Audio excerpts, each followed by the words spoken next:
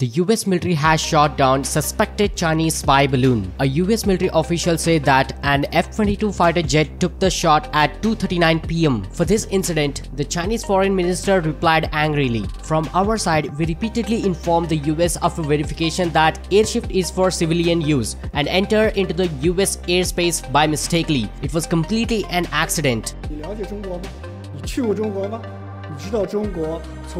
The Chinese authority have denied it as a spying aircraft. Instead of that, they said it as a weather ship blown astray. Let's comment down below, what do you think about the US military? Did they done a great job or that's a kind of violation?